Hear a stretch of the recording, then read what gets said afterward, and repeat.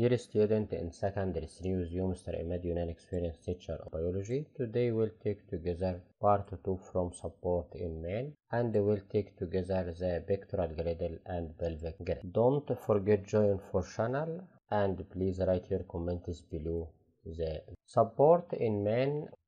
Structure of skeleton, axial skeleton and appendicular skeleton. We will take together axial skeleton, which consists of vertebral column, skull, thoracic cage, and in this video we will take together appendicular skeleton, which consists of pectoral girdle and upper limbs, pelvic girdle and lower limbs. This is the picture of the axial skeleton and appendicular skeleton. Axial skeleton consists of skull, backbone and rib cage. Appendicular skeleton consists of upper limbs and pectoral girdle, lower limbs and pelvic girdle. We'll take together the appendicular skeleton, we'll take together pectoral girdle and upper limbs. The pectoral girdle consists of two identical or similar halves, which each half consists of scapula and cervical. There are two pectoral girdle, left and right. Left and right are identical and consists of scapula which exists in the left and cervix in the left, and another scapula exists in the right and cervical exists in the right hand. First, what is meant by scapula? Scapula, it is triangle dorsal bone. Its inner end is broad or wide, while the outer end is pointed and has process attached to the cervical. Number 2, cervical. It is the ventral thin bone that attach anteriorly in the sternum and laterally in the scapula. We'll see the scapula and cervical in the picture. This bone is called scapula. Scapula, it is broad or wide, and this is the inner part, and another part is pointed and attached with cervical. That is the bones which are called cervical, attached with scapula and attached with the sternum.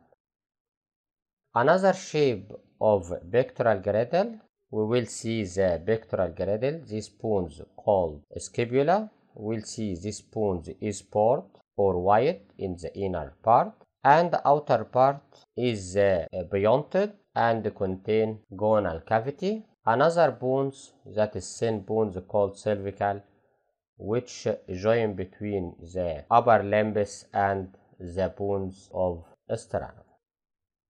At the outer end of scapula, there are glenoid cavity through which the head of humerus fed, forming shoulder joint. But this is called shoulder joint, which consists of humerus of the upper limbs and cervical in the pectoral girdle. Another shape of upper limbs, shape of cervical and scapula, shape of humerus, radius and annula, which form forearm and hand bones. Each upper limb consists of number A, upper arm supported by one bone called the humerus. This arm called humerus and the first bones of the upper limbs. Number B, lower arm supported by two bones which called radius and another bones which called ulna. The upper part of the ulna has depression where the inner projection of humerus fed. The radius is the small, this is the radius, is the small in size and can rotate around the fixed is ulna. The upper part which called humerus, the lower part which called forearm. The forearm consists of radius and ulna. The radius is small and rotate, but ulna is large and doesn't rotate. Part number C, a wrist, consists of 8 bones. The 8 bones arranged in 2 rows called carpals. Their upper end are attached to the lower part of radius, while the lower end are attached to the bones of hand palm. The wrist again consists of 2 rows of 8 bones. ال 8 bones consists of 2 rows called carpals. The upper part of carpals consists of the finger or the hand palm. The palm consists of 4 long thin bones, that is the 4 long thin bones, which are called metacarpal, followed by the one of 5 digit, that is the 5 digit, which consists of 3 bones 1 and 2 and 3, called phalanges, except swam, which consists of 2 phalanges only. Part number 2 from appendicular skeleton, the pelvic girdle and lower limb. The pelvic girdle consists of 2 identical halves fused at ventral at the region of called pubic symphysis أو الارتفاق العالي. Each half consists of bone called ilium, these bones called ilium, and this is part of the backbone which is called carium. Each half consists of dorsal bone called ilium, which is attached anteriorly and ventrally to the bones called pubis, these bones which are called pubis, and attached posteriorly and ventral to the bones which is called ischium. We will see the pelvic girdle. At the position of attachment of ilium and ischium bones, there is deep depression called ectopelium, into which is a head of side bones femur feed forming hip joint. The ectopelium, which is a femur attach or feed forming side joint or hip joint. What is meant by pubic symphysis? It is the region which two identical halves of pelvic girdle are attached or fused. Another structure of pelvic girdle, we will take the lower limbs. Each lower limbs consists of 3 bones. Bones which are called side or femur. A side which is supported by bones called femur. Another structure called shank, supported by 2 bones, the inner part which is called tibia and the outer bones which is called fibula. This bones is inner and called tibia, and outer bones which is called fibula. At the lower end of femur, there is 2 processes that articulating with the shank and the joint called the knee. Knee, it is the part which is a femur joint with the shank bones or with the tibula. In front of knee, there is the bones. Small bones is round. This bones is called betal or radafa. With these bones cover the knee joint.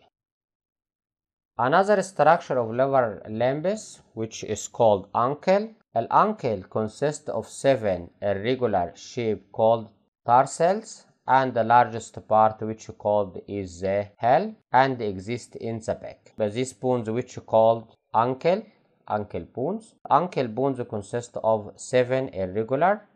The foot bones, which consist of 5 bones called metatarsals, which long and thin and end with bones of 5 toes. Bones of toes is made of 3 bones.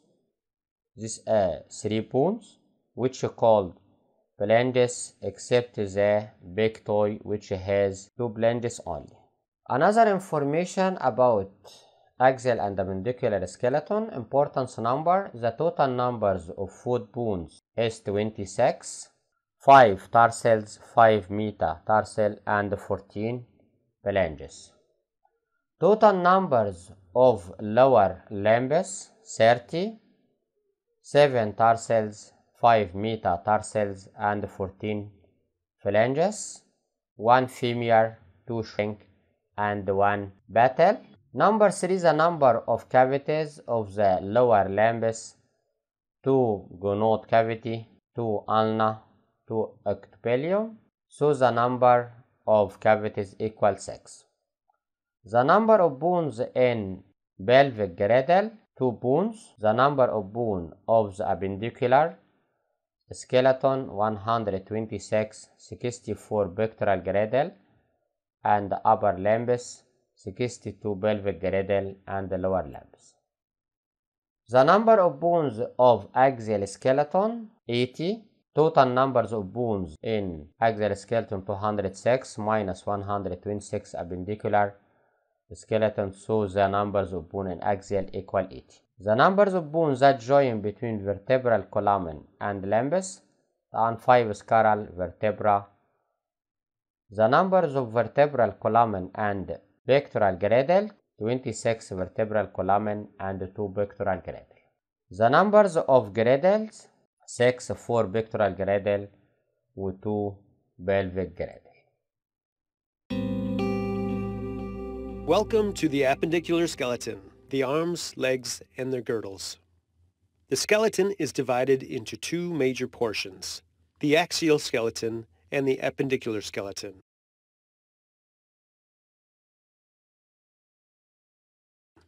The axial skeleton consists of the bones of the skull, the vertebral column, and the rib cage. The appendicular skeleton consists of the bones of the upper and lower limbs and the bony girdles that support them on the body trunk. This learning object examines the appendicular skeleton. The pectoral girdle is composed of 2 clavicles and 2 scapulae, one set for each arm. The clavicle, or collarbone, is easy to recognize because of its S shape. The scapula, or shoulder blade, is flat and irregular.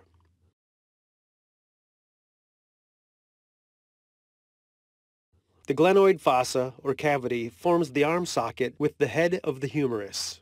All shoulder movements include the sternoclavicular joint, the only body joint attaching the girdle to the trunk, which is formed by the medial end of the clavicle and the sternum.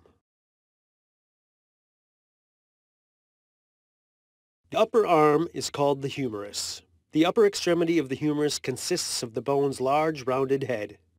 Also located on the humerus are the coronoid and olecranon fossa, which accommodate the forearm bones during movement at the elbow. The 2 lower arm bones are the lateral positioned radius and medial positioned ulna. The hand contains 27 bones, including 8 carpal bones and 5 metacarpal bones. 4 fingers each have 3 phalanges, but the thumb only has 2 phalanges. Hip bones that comprise the pelvic girdle are much larger than the bones in the shoulder girdle in order to help the body bear weight. The hip bones are also called the os coxae. Each coxa is made up of the ilium, ischium, and pubis. The upper leg consists of 1 bone. The femur is the longest and strongest bone in your body. The lower leg has 2 bones, the medial, bigger and stronger tibia, and the lateral, deeper and inferior fibula. The 7 weight-bearing tarsals or ankle bones are much larger and stronger than the wrist or carpal bones. The largest tarsal bone is the calcaneus, or heel bone. 5 metatarsals form the ball of the foot. The foot has a total of 26 bones, including 3 phalanges for each toe, except for the big toe, which has 2. The foot also contains built-in longitudinal and transverse arches for weight support. Thanks for listening, and don't forget join for channel and write your comments below the